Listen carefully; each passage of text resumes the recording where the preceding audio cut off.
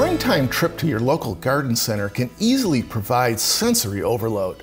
Wow, look at this! Or holy cow, look at that! If you don't go plant shopping with a plan, it's easy to buy a lot more than you need. For example, let's say you need to cover a large patch of ground. It's hard to beat ornamental sweet potato vine for sunny ground cover. This prolific grower covers a lot of space. It comes in bright greens, dark reds, and even variegated colors. What if you want a lot of trailing color? In that case, Supertunias are fantastic. Only 2 plants almost covered this entire wall. Supertunias also pour out of baskets, and it even does a great job as an in-ground plant too. Do you need a tall specimen plant to fill a lot of space?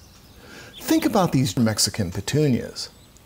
This perennial grows to about 3 feet tall and produces trumpet-shaped purple flowers that bloom like crazy during the heat of the summer and into the fall. And finally, what can you plant when you want a lot of low-level color? Well, Purslane is a great choice that really hugs the ground. For something a little taller, Vinca is a tried and true plant that rarely disappoints.